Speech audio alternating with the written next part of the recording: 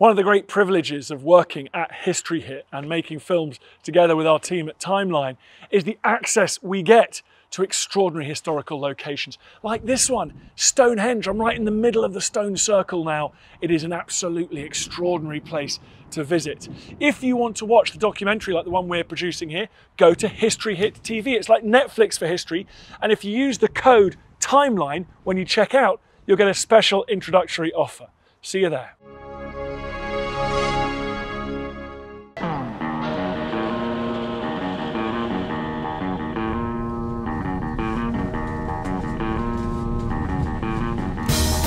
One morning in April, I took a train from Moscow to a town called Gagarin. Он обернулся простой такой и белозубый незнакомый, пригладил волосы рукой, пока еще не сведен осколок. Гагарин, я вас любила. This is where the popular version of how the Russians conquered space begins. Я вас любила. In the otherwise nondescript town they've named after their hero.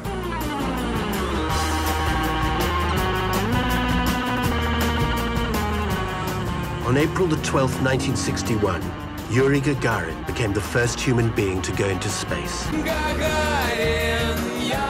It was the height of the Cold War. No one could say it wasn't a triumph for communism. It was a new emotion, which is impossible, I think, to describe in detail. It was...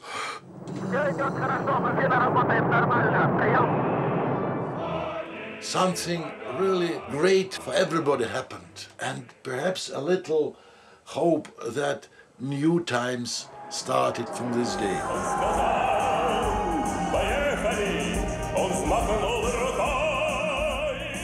But all this razzmatazz tells only half the story.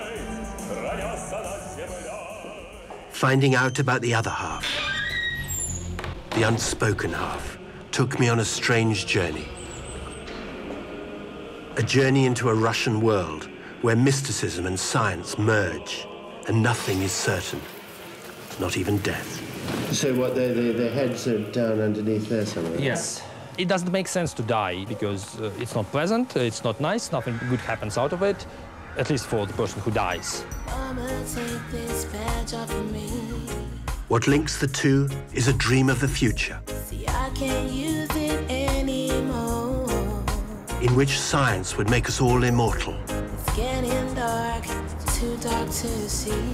and supermen would rule the universe. And I feel like I'm knocking on heaven's door. I'm knocking on heaven's door.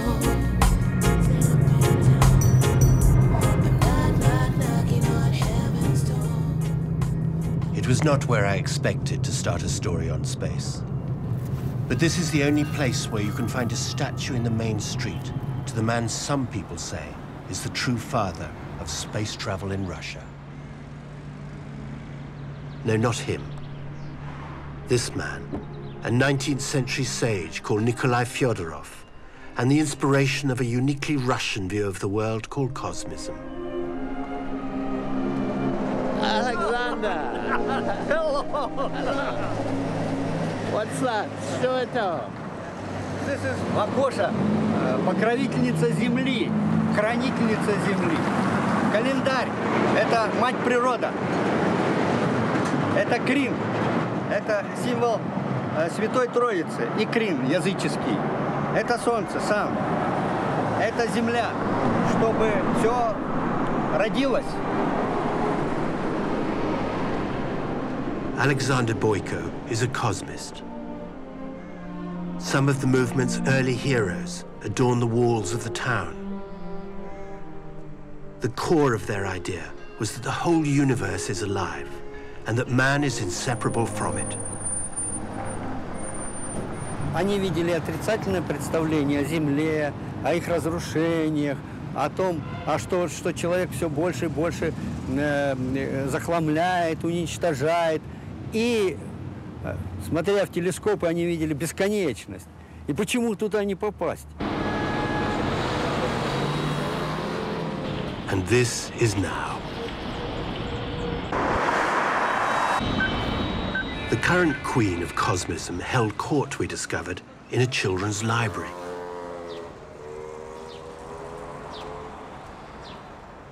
Her name is Anastasia Gacheva. That's Fyodorov, and would you believe it? He came from a long line, not of Fyodorovs, but of princes called Gagarin. Вот, это, в общем, все его предки. Вот это вот его дед Иван Алексеевич Гагарин. Вот, Иван Алексеевич. А это отец Павел Иванович Гагарин. Ведь они очень похожи. Действительно, это известно, что они были очень похожи. И Федоров был незаконно рожденным сыном. Вот это место, где была усадьба, сейчас там ничего не сохранилось. Она после революции была разрушена. И остался только дуб.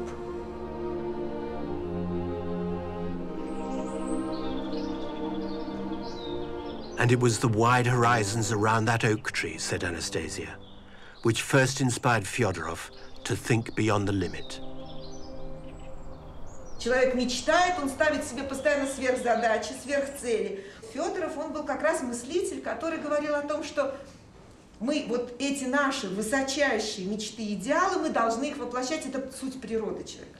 И вот идея выхода человечества в космос, это тоже одна из важнейших, так сказать, составляющих вот этого будущего задания человека, человечества. Выход в космос, овладение пространствами Вселенной, расселение там человеческого рода и овладение универсумом.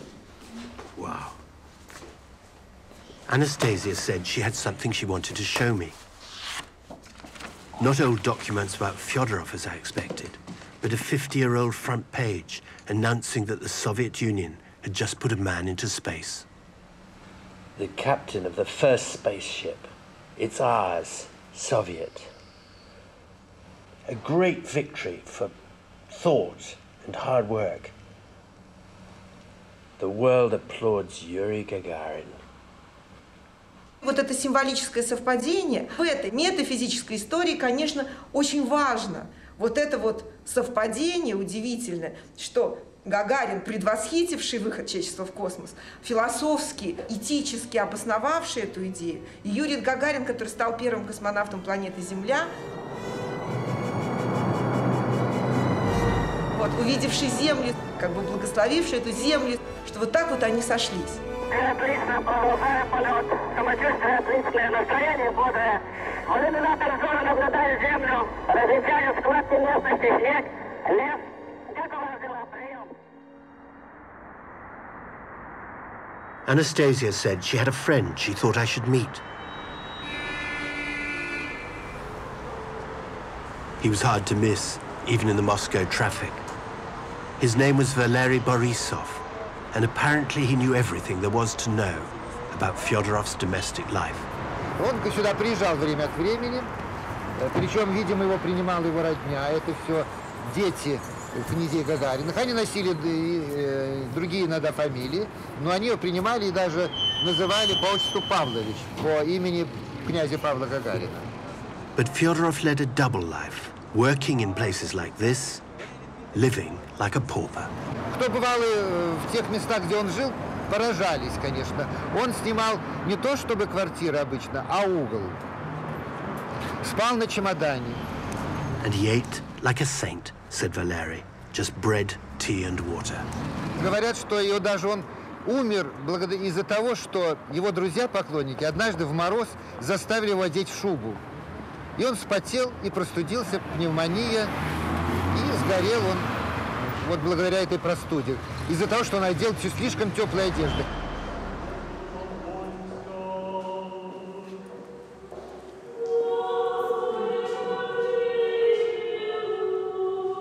Devout Christians like Fyodorov faced a dilemma in those days. Outside the churches, society hovered on the cusp between ancient and modern. Most of them feared that science would destroy their religion. Fyodorov's genius was to enlist it in support.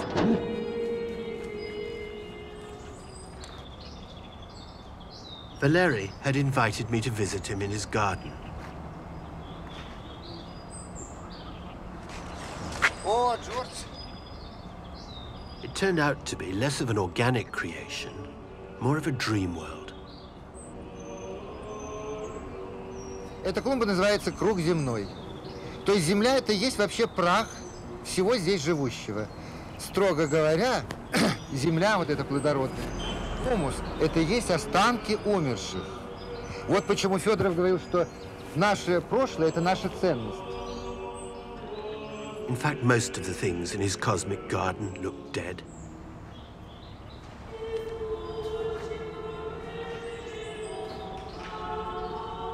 Was it just the cruelty of April, I wondered, or a symbol? Федоров считал, что наука должна помочь воплотить Божий замысел о спасении человечества и его воскрешении. Христос говорил, то, что я сотворил, и вы сотворите, и больше того сотворите. А что творил Христос? Он воскрешал. То есть, если понять это буквально, то вот что нам Христос и завещал. Не ждать как мистического события воскрешения, а самим пойти навстречу Бога и исследовать проблему смерти. Sublime. But what had it got to do with space, I asked? Федоров говорил, что если всех воскресить, они не поместятся на Земле. И Федоров прозорливо говорил, в космосе отыщется много обителей. Вот для чего нужен космос. Космос – это выходы для расселения безжизненных планет воскрешенными людьми, которые будут заниматься управлением космического процесса.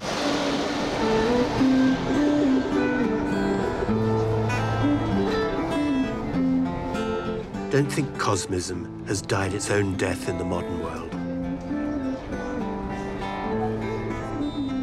I was on my way to meet someone who had a business plan for eternal life.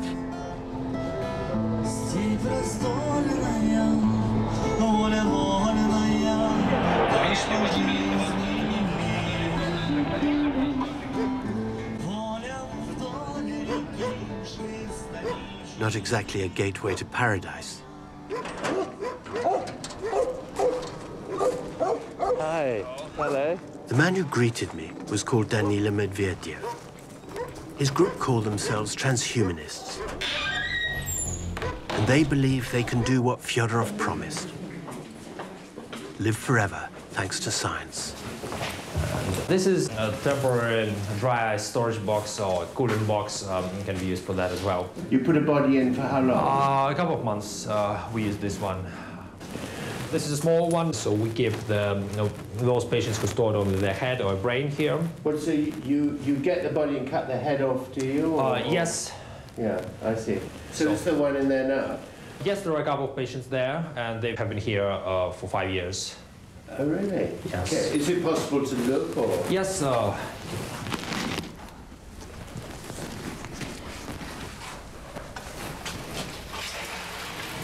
So what, the heads are down underneath there somewhere? Yes, they are, you can see, 14 level shown.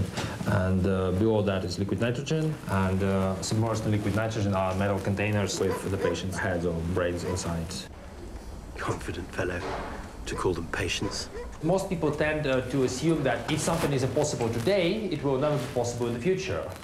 We have the opposite way of thinking. We think that some technologies, some scientific things that we want to happen can basically be taken for granted.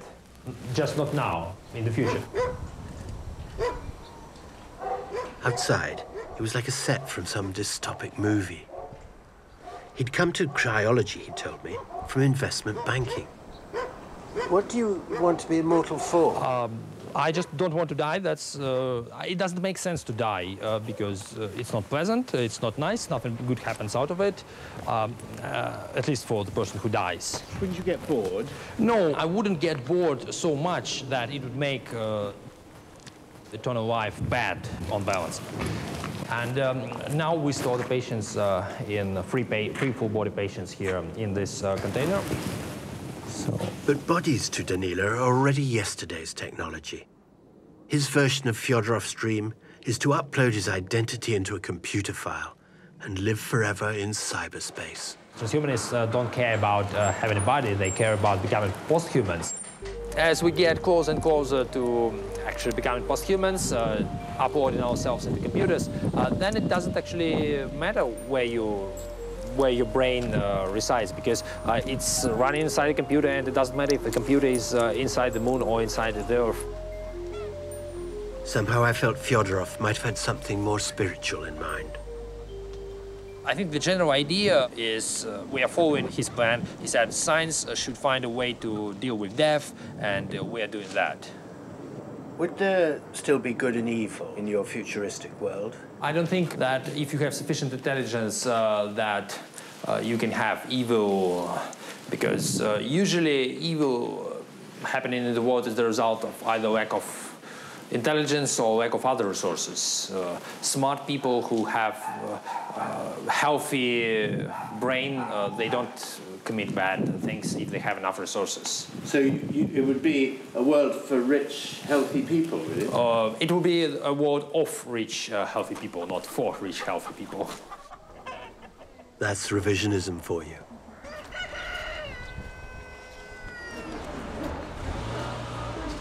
I headed back into the 19th century, to the great Romantsiev Library over the road from the Kremlin. As a special favor, Anastasia had arranged for me to be taken up to the very top, through the roof rafters to the balcony from which Fyodorov had contemplated the heavens.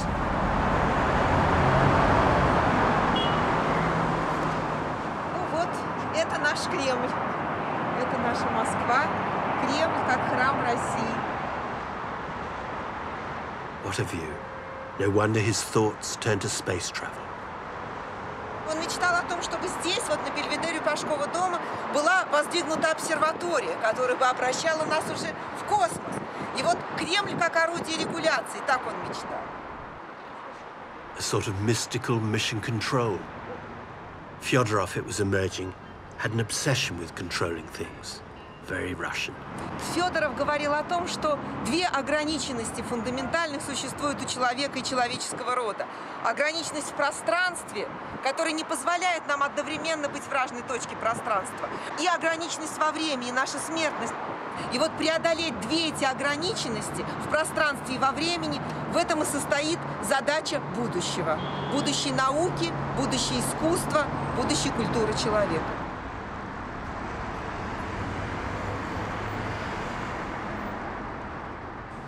We went down to the reading room.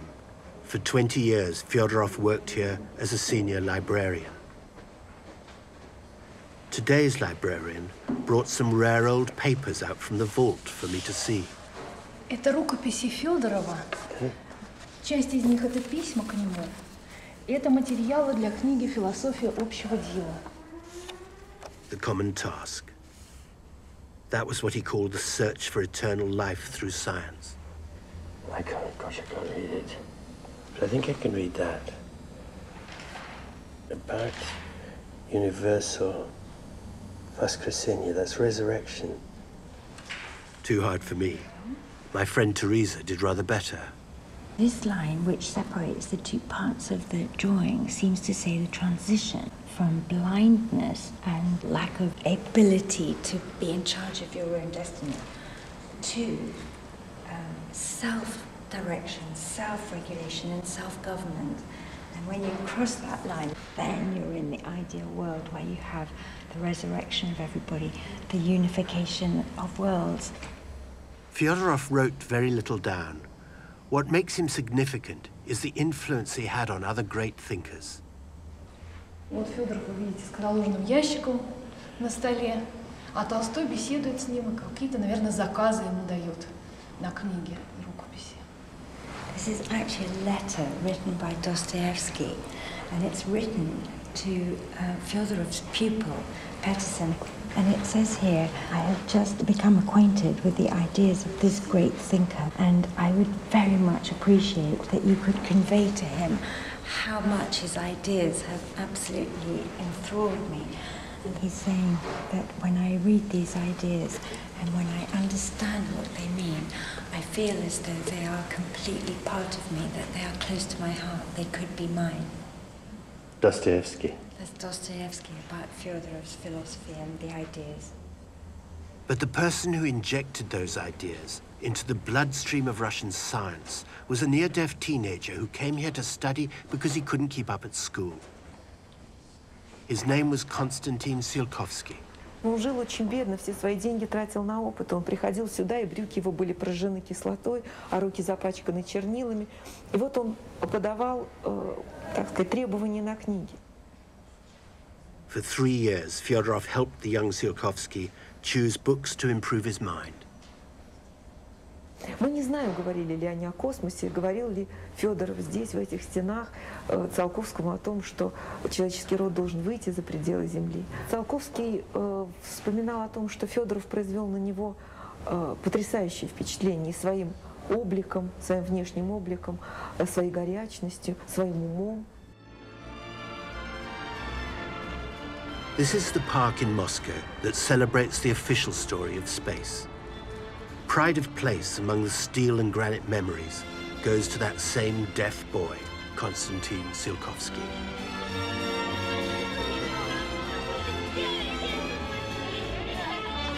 The kids must think he thrived under the regime that erected this monument, but it simply isn't true.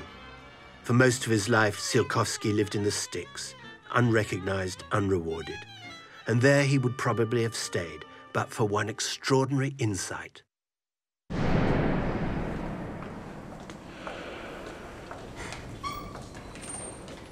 I was looking for an article about rocket propulsion that Tsiolkovsky had published in the very year that Fyodorov died. This is why he's famous. Look at the date, 1903. May. An article published in an obscure science journal in Russia. Full of calculations for deciding how much you need to propel the rocket, what speed you need to get to, what fuel you need to get out of the Earth's atmosphere. And amazingly, he wrote that 7 months before the Wright brothers had even flown a yard. But virtually no one took any notice.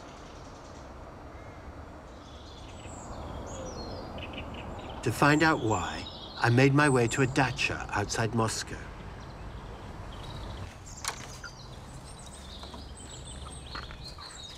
Inside was Alexander Urnov, grandson of the man who helped save Tsiolkovsky's stroke of genius from oblivion. Sasha, hi. Morning. Would you like to have porridge? I'd love some. That'd be great. Thanks.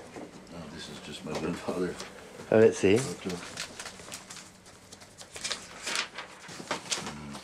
And this is your grandfather as well, is it? Oh, yes. In those days, Boris Vorobyov was quite a man about town. He lived in this house off Pushkin Square and was into every new trend. We lived in the same apartment. His room was called Dedova Komnata, so grandfather's room. And we came, my brother and me, from time to time to him and got him a lot of questions.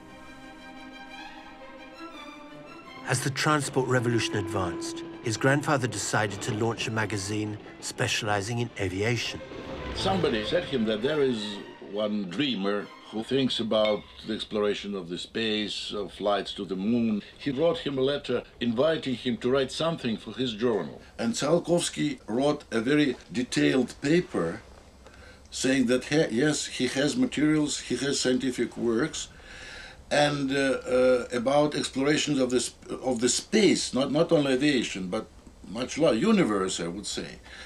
Editorial board was shocked. This person is thinking about exploration of universe because at that time it seems to be were much more important problems on the Earth. Indeed there were. Russia was entering the death throes of its imperial age. But the paper was published, and Tsiolkovsky wrote to thank Alexander's grandfather. This letter from Tsiolkovsky started with the words that «Человечество не останется вечно на земле, но в погоне за светом и пространством сначала робко проникнет за пределы атмосферы, а затем завоюет себе все околосолнечное пространство». This person is speaking like a prophet, and it's true, he became a prophet actually. Once again, his article went unnoticed, submerged beneath the turmoil of revolution. But with peace came a brief utopian period when to dream of new worlds seemed perfectly normal. Just period of 20th, starting from the revolution, it was a spirit of the time. You know, people were enthusiastic about changing of everything. This is one of the places the intellectuals of the New Age used to meet. An art center then, and an art center of sorts now.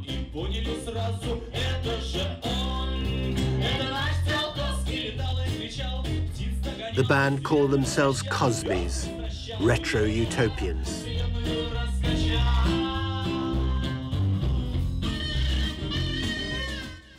But back in the 20s, the place was full of the real thing, artists, musicians, writers, poets, and filmmakers who found the idea of cosmism intoxicating.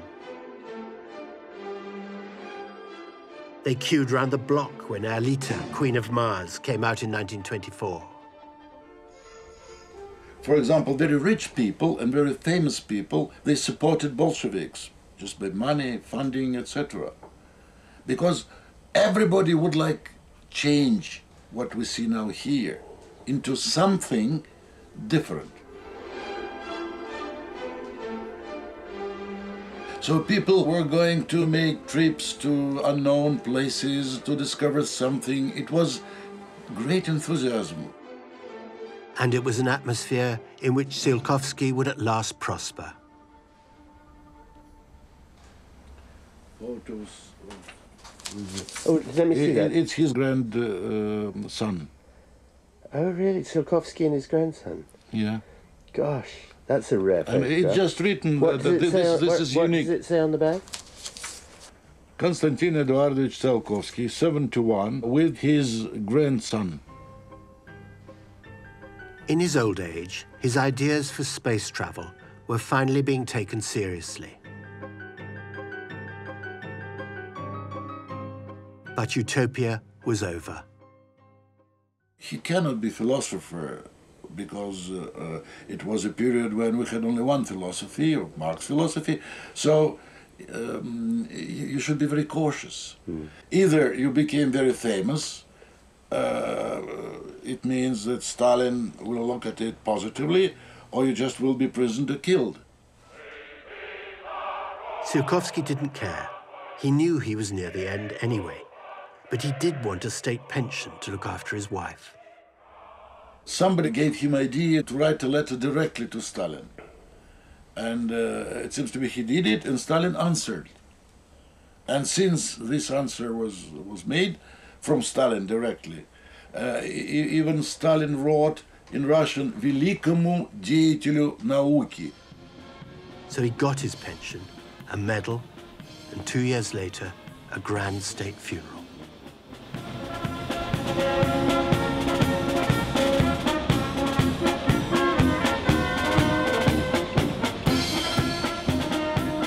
The space establishment is celebrating Cosmonauts Day. Many of these people have spent their entire working lives in total secrecy, making rockets, but to launch warheads more often than men.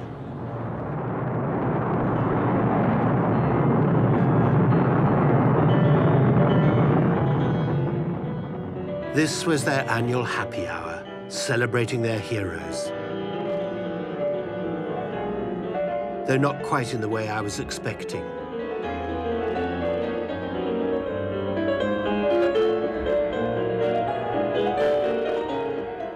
I saw Georgy Grechko in the audience. He was one of the first Russians to walk in space. He told me something intriguing.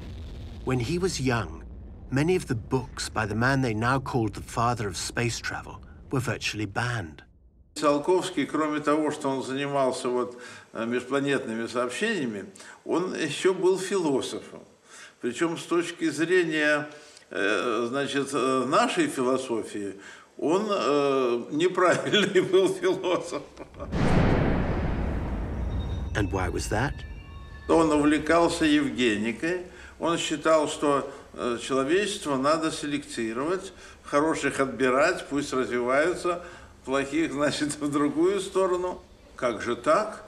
Делить людей на способных, на неспособных, значит, способных выращивать там, способствовать размножению, а неспособных что, вообще лишать жизни?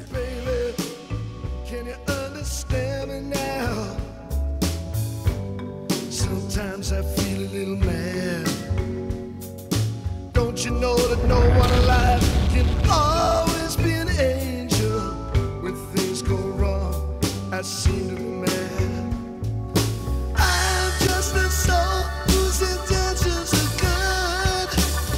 Oh Lord, please don't let me be misunderstood. This is the city where Tsiolkovsky lived for most of his life, fretting about money and the future of mankind.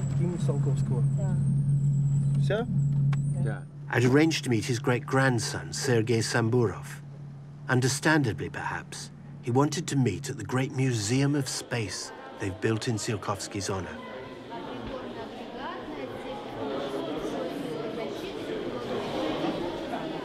Tsiolkovsky died before a scrap of this stuff was built, of course.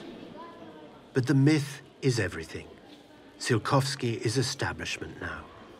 And so up to a point is his great-grandson, who has a good job in the prestigious space industry.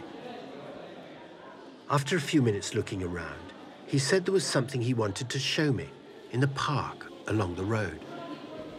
What is this place? Что это? Это могила, где похоронен Циолковский. Monument to an incorrect philosopher. I asked Sergei which had been most important to him, his rockets or his blueprint for the human race. Он ракеты, вот форму как бы написал за один вечер, то есть он только значения никакого не придавал, потому что она простая формула, и он, владея высшей математикой, поэтому для него проблем не было. И он думал только о том, чтобы все человечество расселилось во Вселенной, и было счастливо. Вот он о счастье человечества думал. This house became a shrine for every Russian cosmonaut. This is where Tsiolkovsky sat, and where us cosmonauts who are going into space as a special favor are allowed to sit. Смотрите, усилитель звука, можете тихонько, я послушаю. Скажите, нет, вы оттуда, скажите что-нибудь. Привет, Сергей. Посмотрите, вот тут не было интернета, не было компьютера. У него была только керосиновая лампа. И вот в таких при керосиновой лампе всю эту космонавтику, все расписать и все сходится. Это действительно надо каким-то быть таким гениальным человеком, чтобы все это вот написать здесь. Tsiolkovsky, unlike Fyodorov, never stopped writing on whatever engaged his inquisitive mind. But a recurrent theme was how to save humanity when the planet died. Он считал, что Солнце наше со временем погаснет, а мы перестанем получать энергию. И Земля тоже, значит, останется мертвой будет, и поэтому жить невозможно. Поэтому надо расселяться, улетать другим Солнцем.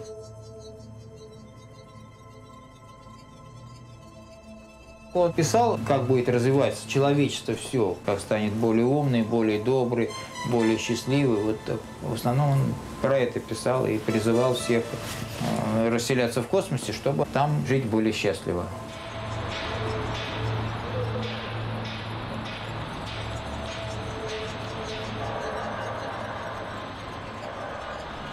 Он считал, люди, которые наркоманы, пьют, от них еще рождаются дети. Они тоже становятся какие-то неумные. И он считал это не очень правильно. Он говорил, что такие люди должны жить в семье, но у них не должно быть плохого потомства. Один гений может новые придумать виды энергии, новые виды транспорта, то есть много нового что-то придумать, человека жизнь увеличить на много раз.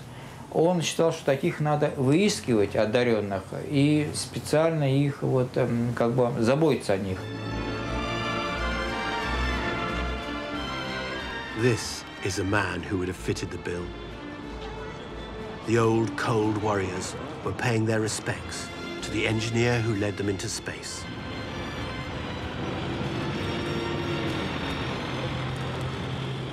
On the face of it, Sergei Korolev was like them, shunning the limelight to serve the state.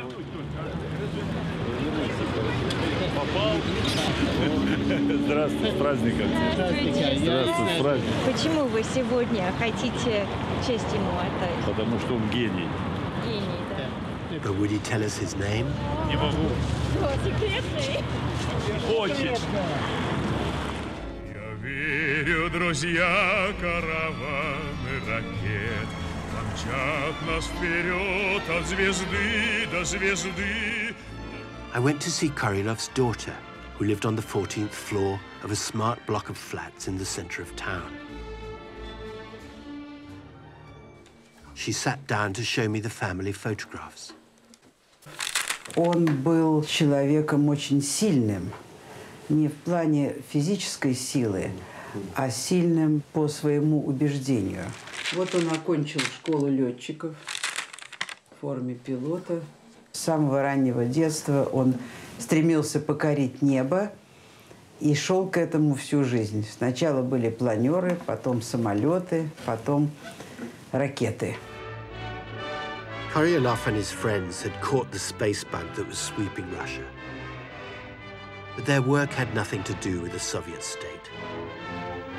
Это были энтузиасты, и вначале никакой поддержки правительства не было. И они создали группу инженеров, работающих даром, потому что они после основной работы вечерами занимались конструированием ракет. The turning point came when a shrewd general spotted the military potential. They got a small grant to rent the cellar of that building. В неприспособленном московском подвале возник научный центр с опытным производством, чтобы построить и запустить первую советскую жидкостную ракету. The half-truths of hindsight. What actually happened was that their military protector fell from grace. And on June the 27th, 1938, the secret police turned up at the Korolev's flat on the top floor of this building. Мама пришла домой, уже она видела, у подъезда стояли 2 человека. Отец был дома. И она ему сказала об этом, а он сказал, это наверняка за мной. Они поужинали, не зажигая света, и потом 11:30 ночи раздался стук в двери. Предъявили ордер на арест и обыск, и после этого начали все переворачивать в квартире. Естественно, там нечего было искать, ничего не нашли, опечатали одну комнату, кабинет моего отца, и его увели. Did he think he was going to be executed? Да, безусловно.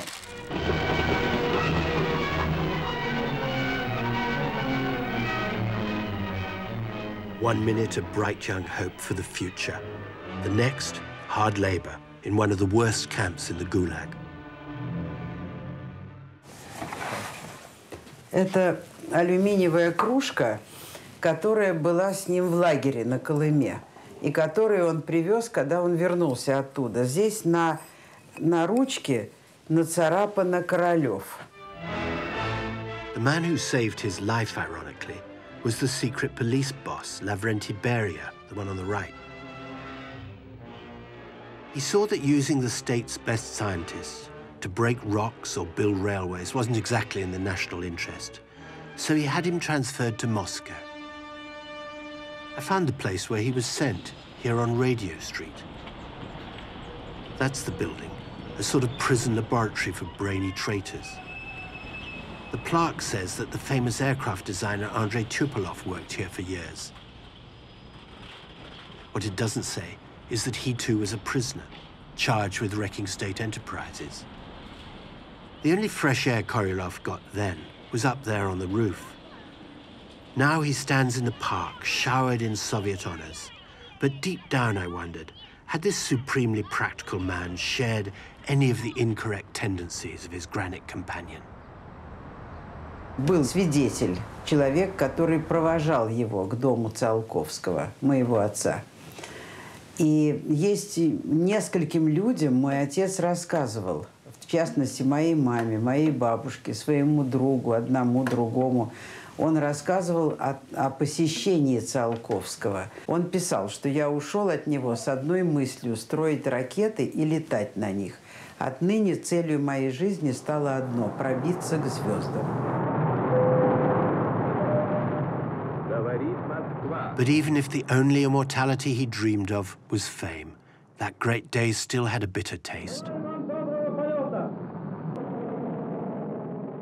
Отцу моему в душе, конечно, было очень обидно, что его имя никогда нигде не звучало. Он назывался просто главный конструктор. Из-за этой секретности ему пришлось ехать домой, и он смотрел митинг по телевизору.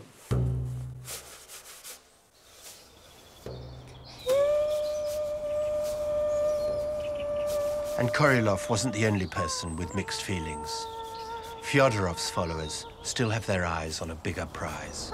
Борьба со смертью, бессмертие, воскрешение. Космос – это только инструмент. Это цветочки, это как бы мелочь. Существенно она поражает его пророческой состоятельностью, но это не самое главное.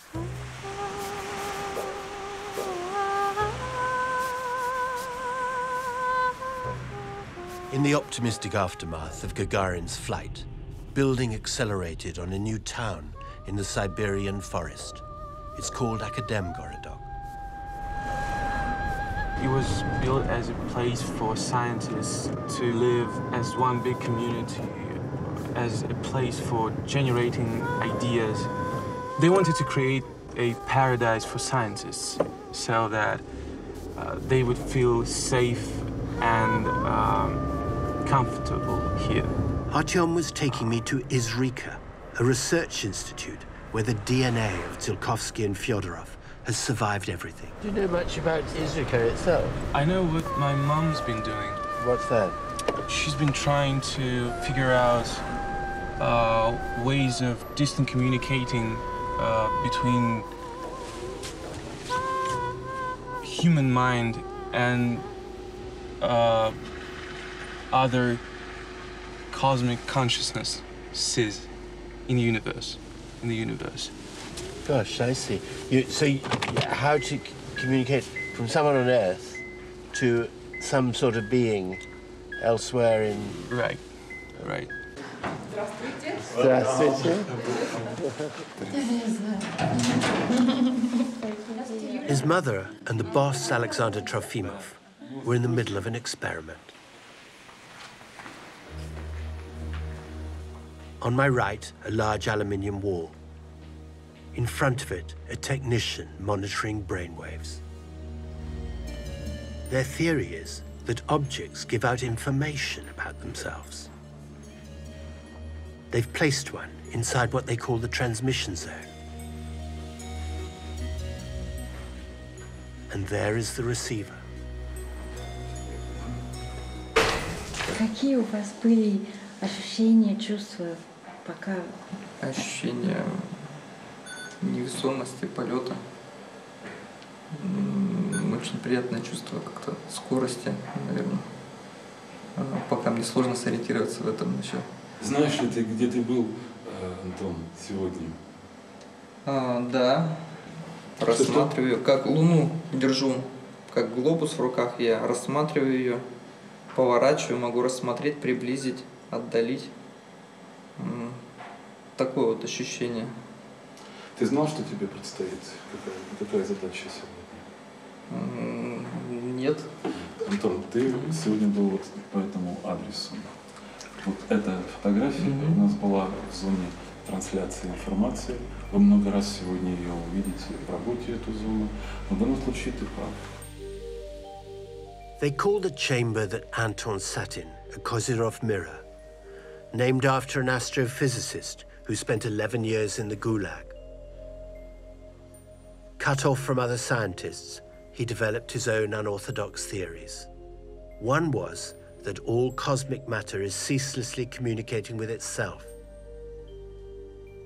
And what they believe here is that laser beams and anti-magnetic chambers like this help them tune into that information network. One of their heroes is Vladimir Vernadsky, a contemporary of Tsiolkovsky's, who said there was a third dimension of the cosmos, beyond things and living creatures, which he called the noosphere, or sphere of the mind. And that, say this branch of the cosmists, is where to find immortality. The man I needed to see was Alexander's partner, Vlail Kaznechev, the current guru of cosmism. He's now in his 80s and too frail to come to the laboratory, but he welcomed us into his house and began to explain how cosmism had evolved. В наших работах, особенно Владимира Ивановича Вернадского, было сказано в физике физическое время, а в интеллекте, в живом веществе, другое понятие пространства и времени.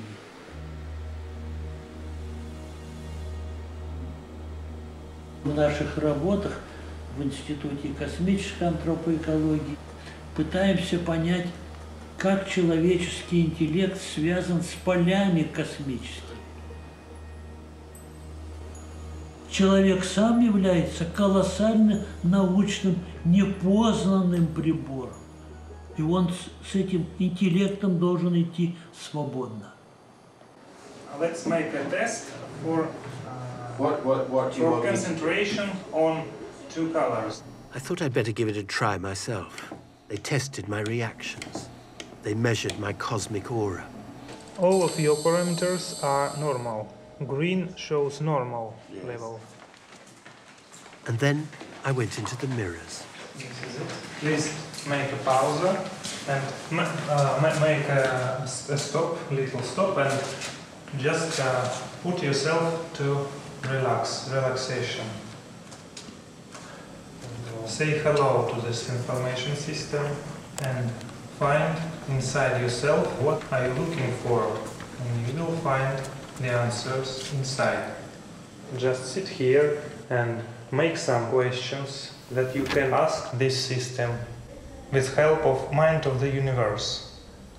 Make this conversation with universal mind. Okay. Okay. See you later. See you later.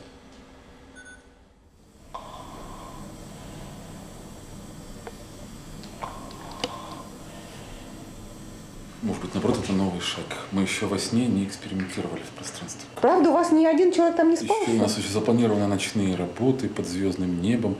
Может быть, Джордж как раз будет первооткрывателем. Let's finish this contact. Well, it was peaceful. Yeah, I knew it. Так просто не войти. Отмычка не сработает, не скроешь это пространство. Нужно подготовить свое сердце, свою душу, научиться запечатлевать. И так было бы с чем туда входить. Заинтересовать пространство в себе, в своей личности. Это по Федорову формула, да? И тогда это получится. Taisia, with years of practice and faith, had much better results. She showed me the record she kept of the images that had flooded into her head inside the mirror. Задача-то здесь стоит в том, чтобы научиться с помощью какой-то, разработать метод или способы, которым человек бы научился управлять своим сознанием для того, чтобы это сознание могло двигаться в различном направлении, в том числе попытаться вступить вот как раз с космическим интеллектом, с космофизической средой. I'm beginning to get the idea. We're talking close encounters here. Кроме нас в космосе много интеллекта. Это интеллектуальное пространство, это много пространств. Мы частица, и это пространство интеллекта неизвестно, как нас примет или не примет. And that is cosmism today. Man inextricably bound up in the universe, whether he travels through it or stays on Earth. Гениальность или интеллект Циолковского, он открыл этот способ толчка, как проникнуть ракетой в космос. Это одна часть Циолковского. А вторая часть, он рассуждал и видел, куда эта ракета понесет человека. Что значит человеческий интеллект в космосе? Когда человек полетел туда, то я ощущал это в то время, что это мой интеллект пошел в космос и смотрит на планету Земля сверху, как Бог. Whatever you think of the dreamers, you can't fault the scientific credentials of Alexander Ornov and the Lebedev Institute. Where you see portraits of Nobel Prizes. Look at that wall lined with Nobel Prize winners who've earned their spurs here. Alexander is a solar physicist working at the cutting edge, and there on the surface of the sun, these cosmic questions are not thought crazy. What are we looking at You may here? see how alive the solar corona is. Yeah. I can show you another example. When international satellites start to explore the sun and they saw the structure of solar corona, they start to speak, people start to speak that solar corona is alive. What do you mean when you say alive or not alive? This is, I think, one of the questions in modern science which is in the frontier. His words felt like a blessing on my whole journey. But he hadn't finished. Fyodorov formulated so great, so fantastically huge idea, which I even cannot compare with anything else. What is the main, or if somebody thinks different, he have to correct me. What is anything else most important for human being as an answer on the question, what is the sense of your life? And his idea helps to answer this question. The development of knowledge, which science gives you, helps to make you immortal. That is, I think, absolutely beautiful. I don't know anything more beautiful, speaking about ideas.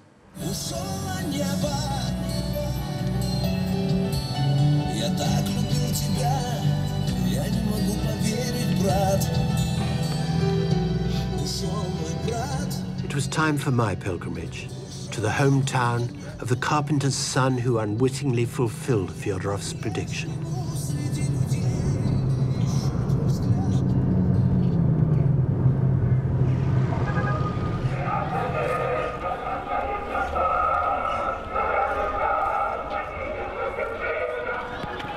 In the town stadium, they were starting the annual Gagarin Games. Apparently this was the sort of fun that young Yuri had before PlayStations, television, mobile phones. I bet.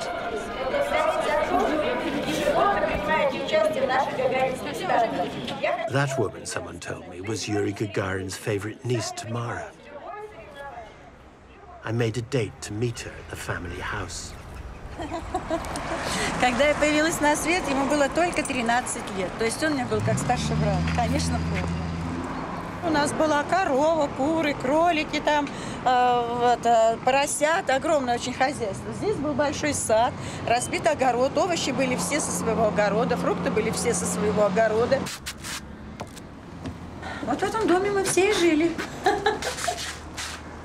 Вот эта комната была. Комната Юры и Бори. Два младшие брата жили вот как бы в этой комнате. Сейчас обычно вот наши современные дети приходят, спрашивают, а что, они спали на одной кровати? На одной. И на такой маленькой? Да, на такой маленькой. Young Yuri went off to technical college, got married, and seemed to be doing well as some sort of test pilot. Back here, they had no idea what he was really up to.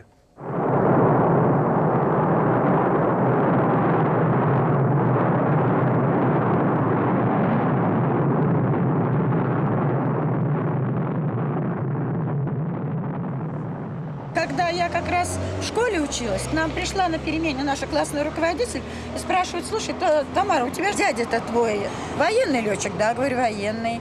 Но ты знаешь, он Юрий Алексеевич Гагарин. Да, я говорю, да, Юрий Алексеевич Гагарин. Так он в космосе. Мне стало так страшно. У меня такой был ужас, что его может не стать, потому что это черная бездна, это что-то непонятное. Я просто упала на парту, я проплакала урок весь. Все идет хорошо, машина работает нормально. Прием. Потом она говорит, слушай, Ты что плачешь? Уже все, он приземлился, все закончилось, все великолепно. Иди домой, иди. Сын земли и звезд, нежен, был и прост, людям свет как дан конец. Он сказал, поехали, он взмахнул рукой, словно вдаль по питерской, пронесся над землей. They celebrate it still, that moment when the Soviet Union excelled America.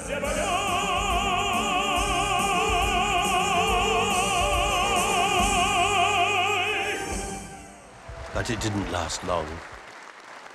Within the decade, America was overhauling them in space, and Gagarin was dead, killed in a senseless air crash that left the nation distraught. Все, жизнь закончилась. Жить больше незачем. Вот настолько я его любила. Вот говорят, что годы лечат, что боль проходит. Нет, она никогда не пройдет. Единственное, что просто загоняешь куда-то ее далеко вовнутрь. Стараешься бороться, что да. А когда вот нахлынут воспоминания, вот эта боль, она точно такая же. Она чуть не меньше. 50 years on, Gagarin has found a sort of immortality. Forever young, forever smiling. All over Russia, churches have been handed back to Orthodox priests. But here they worship different gods.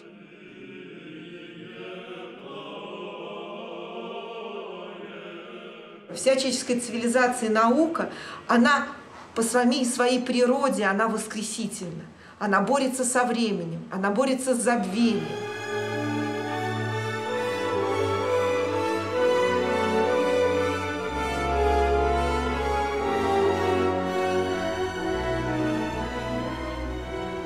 Чтобы остаться в памяти людей молодым, умным, красивым, надо рано умереть. Вот такая страшная трагедия знаменитых людей.